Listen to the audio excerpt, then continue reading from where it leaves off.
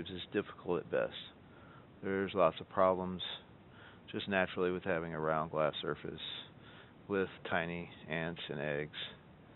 So part of Tar Heel ants, the beginning especially, we wanted to replace test tubes, and we came up with various designs of formicaria to help raise ants, and we wanted to see exciting ant colonies growing. So we came up with various designs, mini hearths, atom nests, even smaller ones, taluses. This is an inception chamber.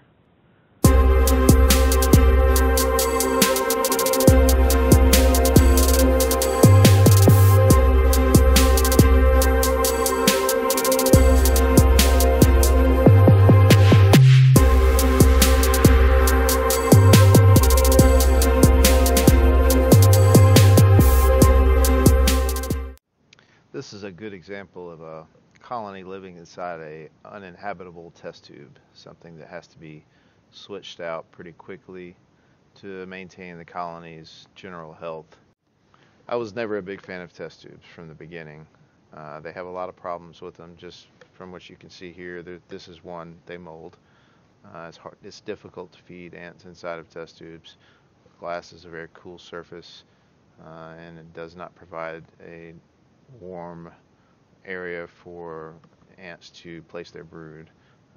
So it's just a difficult system. So in an effort to help not only us, and we wanted to help others as well continue to be able to use test tubes since they are inexpensive, it was important to come up with a system that combated those problems and gave some solutions to them through the design. And you can see that system here. It's called the Genesis test tube system. It consists of two pieces, the insert on the right, and on the left you see the two ants feeding from the Genesis test tube feeder.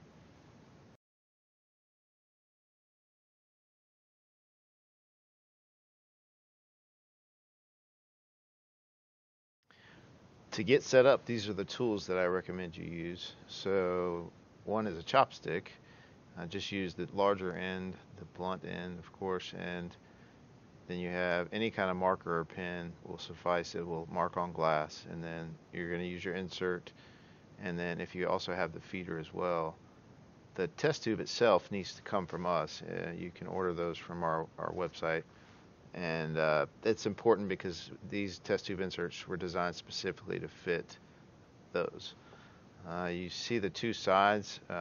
This side that I'm pointing out here is the side that goes in first when you're inserting it into the test tube. The other side is flat and will fit with the feeder snugly if you have it set up ideally. So again, you slide the larger end with the bigger wall in first, and then the feeder goes in after that, and you want them to fit as snugly as possible together. And then you mark the area that at the end of those two pieces on the glass, fill it up with water to that line, and then you're going to stuff a cotton ball down and push it all the way down to the top of that line. It doesn't have to be exactly perfect. A little space here and there is not going to make any difference really. And whenever you're pushing the cotton ball down into the water, I always tilt mine slightly. That helps prevent air bubbles.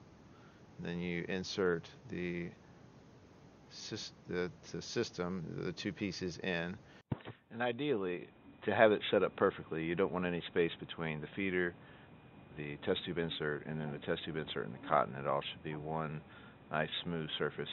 But there's a little space. Again, it's not going to be too much of a problem.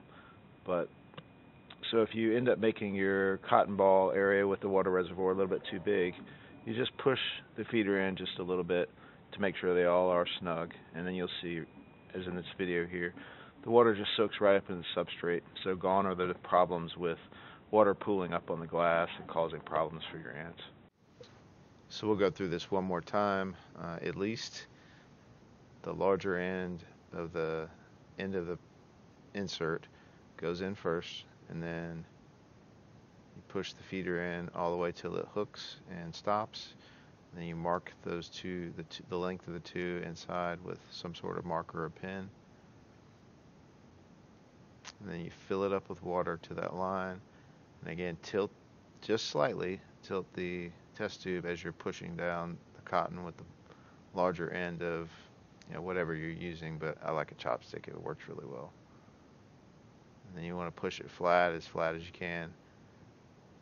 And then insert the two pieces, just smoothing out the cotton there. Insert the two pieces in, and you're ready to go. Of course, you're going to take the feeder out before you put the cotton in and move your colony in. There are many methods of moving ants from one test tube to another. So, and that's what you have to do in most cases with these Genesis inserts, at least for most of us who already have colonies and want to move a colony into something better, a different test tube. So the first way that I've traditionally used is what you see here. I take some tape. Of course, this is painter's tape. It just is nice because it doesn't have a tacky surface when it's removed. It doesn't have that tacky feel after it comes off the glass. So you just wrap it around, get a nice seal after connecting the two test tubes, and from that point it's a waiting game.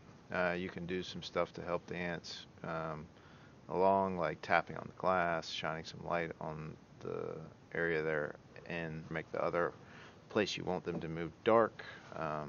So I mean, that's just a different way of doing it than what I'm going to show you here primarily.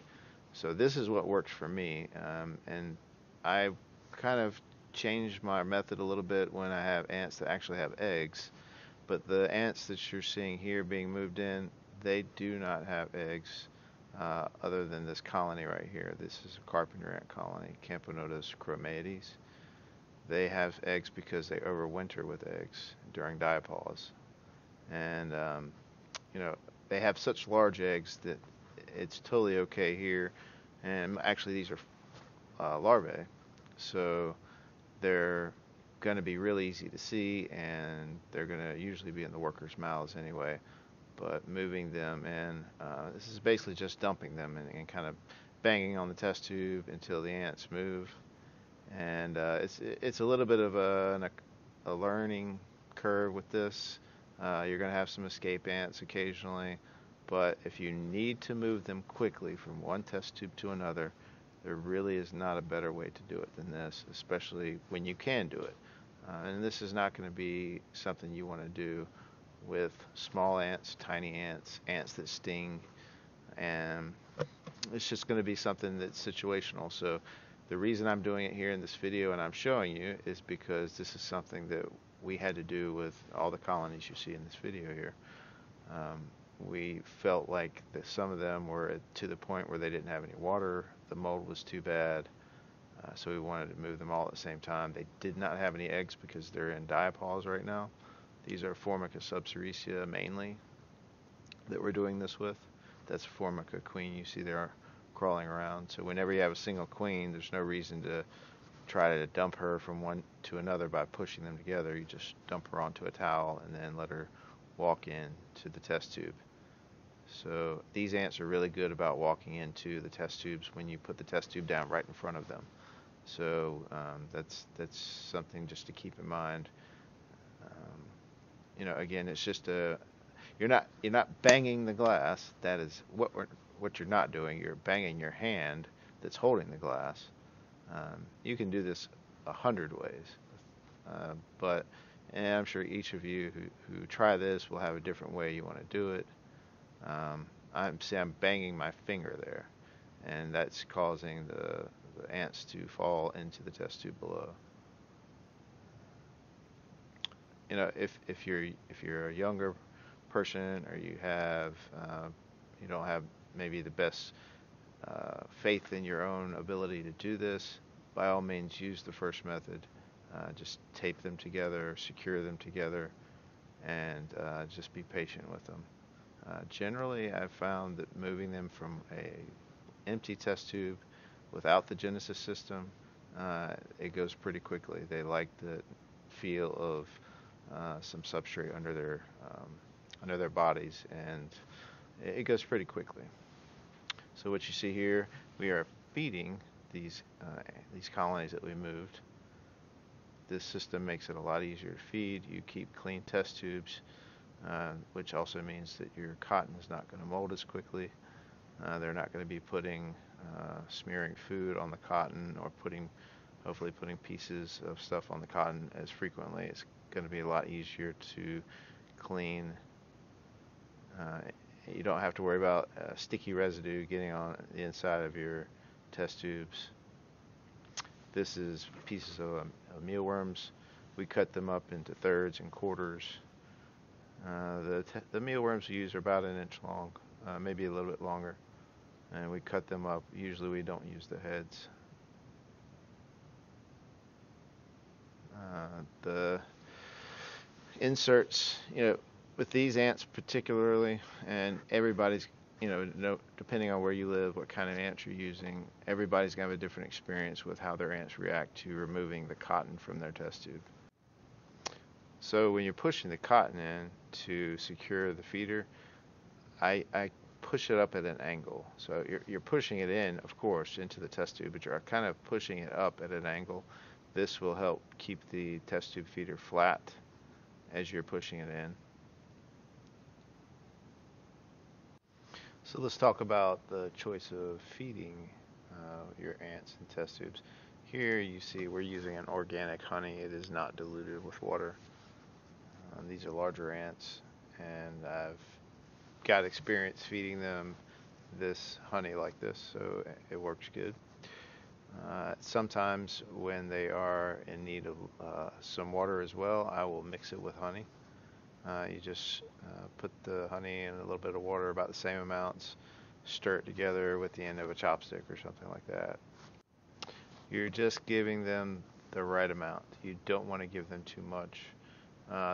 If you're going to err on one side or the other, go small, and then that way you can feed them more later. You definitely don't want to get too goopy with your feeding. The idea here is to utilize these to keep your test tubes clean. So using small amounts that don't overflow into the test tube is a very, very good recommendation. It'll help you maintain the interior of your test tube much better, for much more longevity, so you don't have to change them as frequently. We also use the Tarulance ant juice that we sell on our website. We also use that when feeding them. You can feed them, anything that you're used to feeding them. You just have to cut it up into a small enough piece. So if you're sitting there wondering why are we showing you the same thing over and over, I just want to show people what happens when you actually take the cotton out and when you're inserting the feeder, how these ants react. Your ants may react totally different. I would expect if I was keeping a lot of fire ants, for example, Solenopsis invicta, that as soon as I opened the test tube and took the cotton out and started inserting a feeder, they're going to go on attack mode. So if you do have Solenopsis invicta or other ants that sting, you may have to adopt these methods to better suit your ants and being safe. And of course, you don't want to get stung by ants, and you don't want to hurt the ants because you're afraid of them.